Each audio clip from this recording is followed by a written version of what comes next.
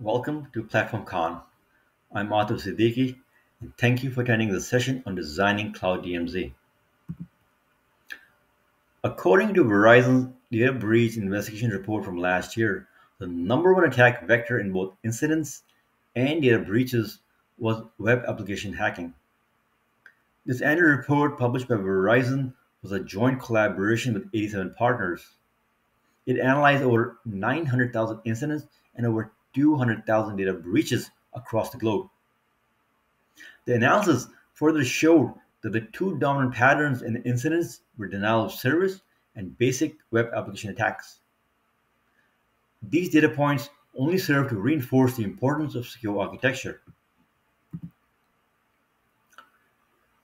When it comes to customer-facing application, the design needs to be hardened with the attack surfaces reduced as much as possible. The stakes are even higher when dealing with regulatory or restricted data. DMZ has been a well accepted industry practice as one way to solve it.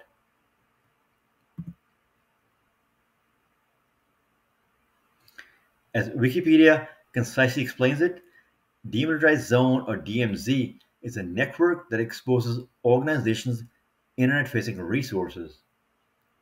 Consider an application that is internet facing with a traditional three layer stack: a web tier, app layer, and data store.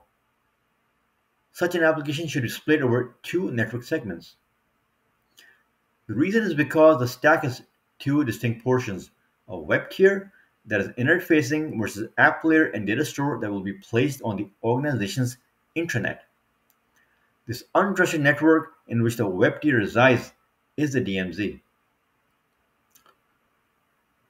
When it comes to envisioning DMZ design, one of the popular industry practices has been the sandwich approach: external firewalls on the outside perimeter and internal firewalls separating untrusted from the trusted network. I should start by stating the obvious that this is not a comprehensive list. Having said that, when thinking about the holistic design, there are multiple facets to consider. Let us start with the denial of service protection, because going back to that investigation report, DDoS was identified as a number one action variety when it comes to incidents. The next one is Web Application Firewall for Layer 7 protection, example against SQL injection, cross-site scripting attacks, etc. While WAF rules can be set up in either rate limiting or blocking mode, target states should be to utilize the blocking mode. There's a popular online community, Open Worldwide Application Security Project or OAS, that maintains a top 10 list for the most critical security risks to web applications. Next one is Layer 4 protection. As discussed in the previous slide, network firewalls can be used for layer 4 defense that can perform stateful inspection of traffic. To achieve deep packet inspection, SSL certificate can also be uploaded on these firewalls. This enables firewalls to perform decryption and re-encryption as part of the deep packet inspection requirement. Content Delivery Network or CDN is another key ingredient in the design. Aside from the caching benefits through the edge locations, CDN vendors have become sophisticated in terms of offering add-ons such as DDoS mitigation and web application firewall services. It provides the significant benefit of protections being in place even before traffic hits the application front end. In such a setup, application front end, in this case the load balancer, should be locked to CDN, thereby ensuring that the load balancer will only forward traffic that it receives directly from CDN.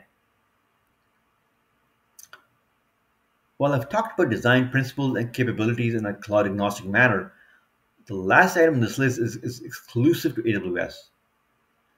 Gateway Load Balancer or GWLB has a niche purpose. It was released specifically for use with third-party appliances and can sit in front of network firewalls, intrusion detection systems, and intrusion prevention systems. This load balancer is a combination of a layer 3 gateway and layer 4 load balancer capabilities, which makes it a transparent bump in the wire appliance. Distillation of these considerations results in this high-level design that has a suite of controls incorporated. DDoS protection happening at the edge location, WAF setup not just monitor but blocking mode using OWASP's top 10 rule set, application front-end and back-end segmented into separate virtual private clouds or VPCs. It should be pointed out that while this design uses ALB as the front end, it could just as easily have been an API gateway. Let's build on this design and go a level deeper. I realize this is a busy diagram, therefore I'll make it a point to explain it in detail.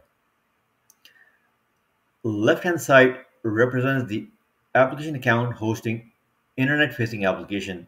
It uses multi-VPC account approach because it allows us to isolate untrusted from the trusted network through the use of VPCs. Internet gateway has therefore been attached to the VPC which is hosting the untrusted network, as is the only VPC that needs to allow ingress traffic. On the right hand side is an inspection account which caters to centralized inspection model. A popular deployment model in enterprise is to have a dedicated set of firewalls for north-south and east-west traffic patterns.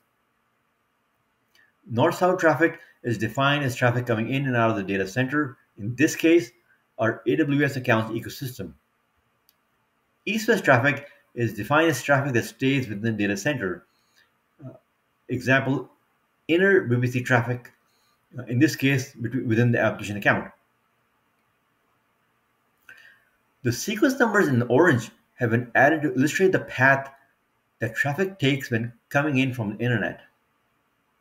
The first layer is a CDN, in this case, Amazon's CloudFront service.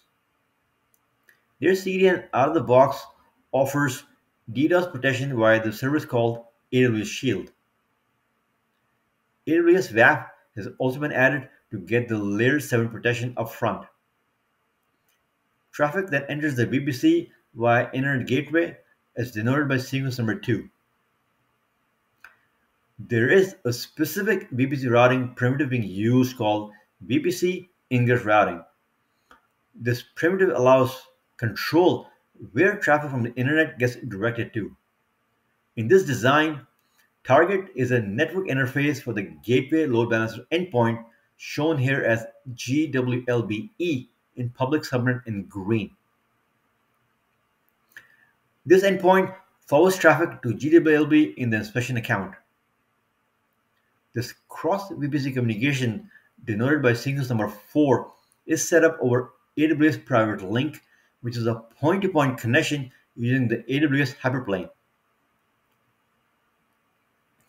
With GWLB fronting the firewalls, traffic is inspected by them before it goes back to the application account VPC, arriving at the ALB.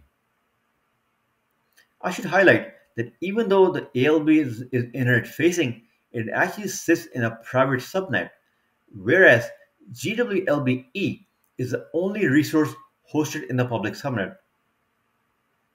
This is to reiterate the fact that only GWLB has a path from and to the internet.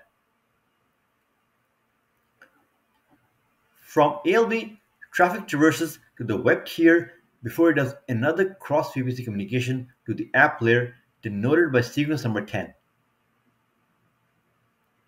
This cross VPC communication is set up over Transit Gateway, which operates at layer 3. Routing between the two VPCs can be achieved through a combination of VPC and Transit Gateway route tables.